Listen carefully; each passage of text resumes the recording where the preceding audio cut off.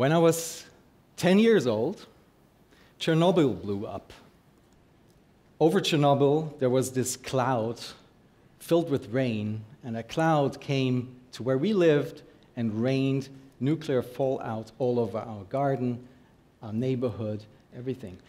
As a consequence, I couldn't play outside in the garden for more than a year. We couldn't produce any of the salad that we had in our gardens. And my dad was running around with his Geiger counter in everybody else's garden and in the kindergarten of my sister to figure out where it was safe. And then the rise of the HIV/AIDS crisis coincided with my puberty. That kind of bothered me, as you can imagine. So I had a really visceral feeling about global circumstances influencing me directly that I couldn't influence back. So I was interested in what can I change, what can I do? And if I look at the world today, it hasn't become better at all. We've just heard how we are bringing our planet to the brink of ecological collapse, which means that we're killing ourselves. That is not the future I want for my 10-year-old son. I'm curious about what we can do in order to prevent this on a fundamental level. I've been curious about this for the last 20 years at least, where I was building digital platforms and initiatives and companies and projects and encountering many, many people along the way. And what struck me was that none of them ever said, "Oh, I want to destroy the planet, and I want to destroy our societies." Nobody ever said that to me. But still we're acting like that. The people around me, they wanted to be happy. They wanted to be happy for their loved ones. Their loved ones should have a great life and a great future. And whenever I asked those people, "So why aren't you doing the thing you know you need to do?" Because everybody was telling me they knew what they needed to do. They always said, "We're lacking the money. We cannot do the right thing because we don't have money." So for a long time I thought, let's accumulate money as much as we can and then give it to those people because they know what to do and they want to have a good life for everyone. But then, one day, a meeting here in Frankfurt changed my perspective on this forever. It literally blew my mind. And I want to share what I learned in that meeting and how we can use this in order to think in new terms about the way we do economics on this planet and save the planet in the process. So in this meeting, there was Ernst Welteke. At the time, he was still head of the central bank in Germany. And the other person was Bernard Lietaer. He had been head of the central bank in Belgium and one of the architects of the introduction of the euro. So these were people who really knew something about finance.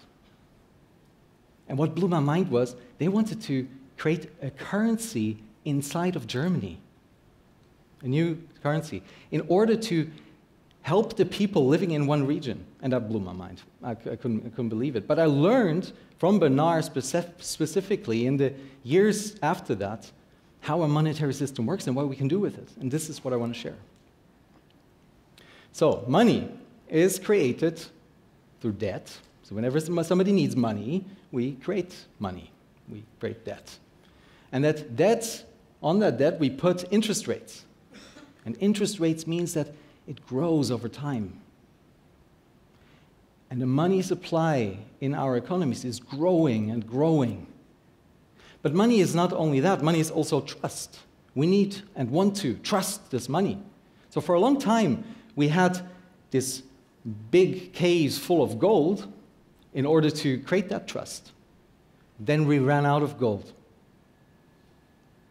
So in 1971, almost 50 years ago, we decided to change this. We said, so instead of gold, we can use something we seem to be always creating more of?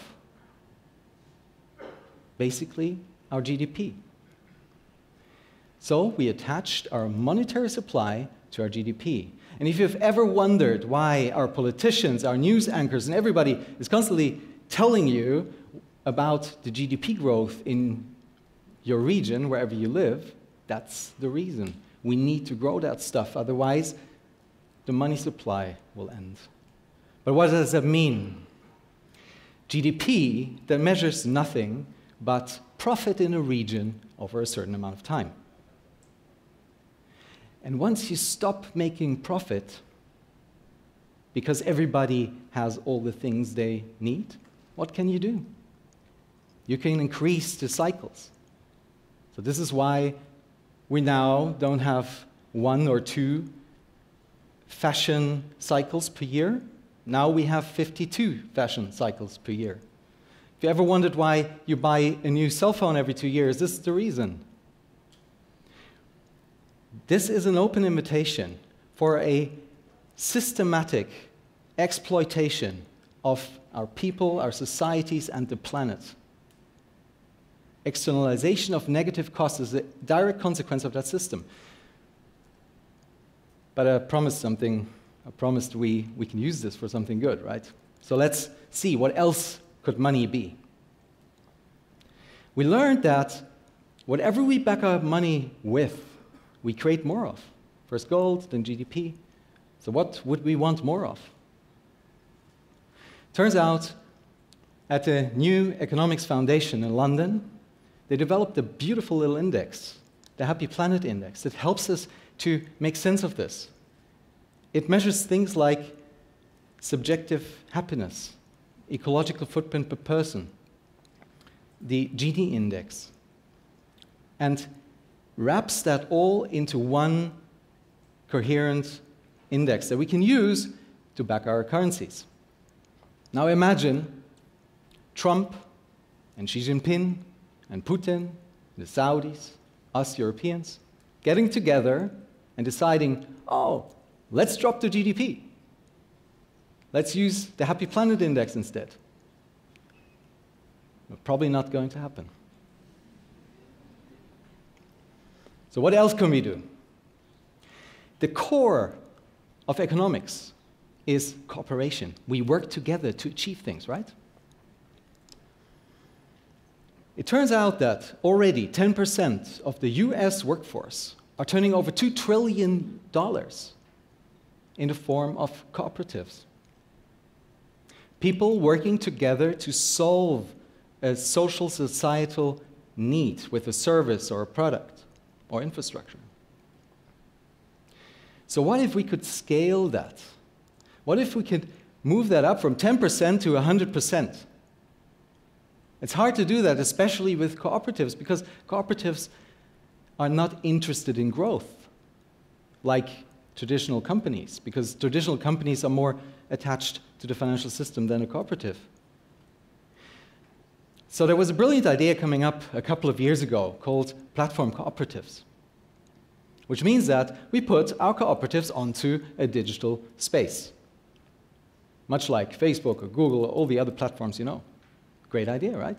Now you could put your cooperative onto something digital and have others copy it and scale it very easily. There's only one problem with it. And it's the same problem we know when we think about Alibaba, Facebook, and all the others. It's centrally owned. One or very few people own this stuff. So if we put our entire economic system in the form of cooperatives onto digital platforms, they will be owned by very, very few people. But there's a way out. When we started connecting computers, there was one computer in the center and many computers on the edges. Then we went on one more step. This is what we're doing right now. The internet. We connected these. Now we have these centers, connected centers, decentralized. So if we had something that looked more like this, then we would have the substrate we could put our cooperatives onto in a digital space because in this system, there's no central owner. There's nobody who can have direct influence. Now, that system is already there since 10 years. Most people don't know about it, but everybody's heard about Bitcoin. Bitcoin to blockchain, which is what I'm talking about, is like email is to the internet. It's just one application. We can put a lot of other things onto this distributed system. So what I'm talking about is not my fantasy. There's a lot of experiments going on in the world right now. And I want to just run you through a couple of them at the moment. There's Radical Exchange, Ocean Protocol, SingularityNet, and others who are building the intellectual and technological infrastructure to build all of this. But there's also Colu or EVA, who build concrete implementations, concrete applications to do this. Colu allows your local vendor to start selling you goods and services in a local digital currency. So you can effectively log out with your community out of the economic system right now, today. Or EVA, from Canada, they put Uber onto a distributed ledger, blockchain, platform with a mobile front end. It looks like Uber, it works like Uber, but it's owned by the people. Or Parkspace, my friend Michael, he's building a village with 1,000 villas in order to create the physical space in which people can explore this new type of living. But these all are pretty big. And we don't want to wait, right? Because after all, this is about you, about us. This is our planet. We cannot wait. We cannot afford to wait for anybody. So what can we do today?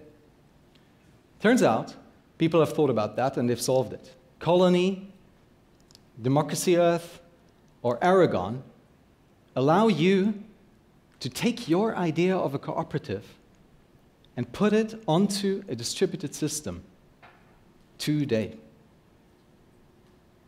So there's no reason to wait or hold yourself back. Okay. So what have we learned? We've learned that everything we do in our economic system is based on money, money that grows by itself. And we back this with something that creates a negative incentive, an incentive to screw up the planet. And we've also learned an answer to this. If we use our common sense and the technology that's out there, we can do this. And we can build the future our children and our grandchildren deserve. Thank you.